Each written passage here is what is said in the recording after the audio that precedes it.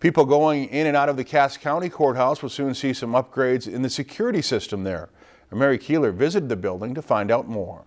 The building that doubles as the courthouse and sheriff's department for Cass County and Walker will soon be undergoing some changes. We want to make sure that we're prepared to keep the public safe, but one of our biggest reasons that we're initiating this new upgrade is that our equipment was outdated. What we're attempting to do is some small steps that provide a level of security that we think we can live with. They are focused on a centralized way to get people in and out. We're trying to kind of move people that are working through the court system in this case, move them through a standard entrance, for example, and try to get people to come in the same direction so that we can control a little bit of the access. And upgrades like the one they have planned pose an extra challenge in buildings like this one that were built in the early 1900s and weren't meant for high detail security systems. This is a 1900 vintage building and has been remodeled a few times, but it was never designed to do that. In the next few months, there will be changes that can be seen in both the courtrooms and common areas. We've already started the ordering process,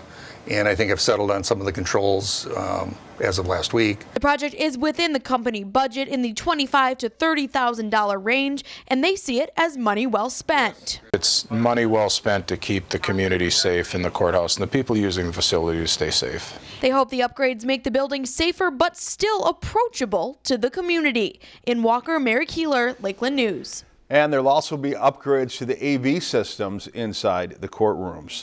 If you've enjoyed this segment of Lakeland News, please consider making a tax-deductible contribution to Lakeland Public Television.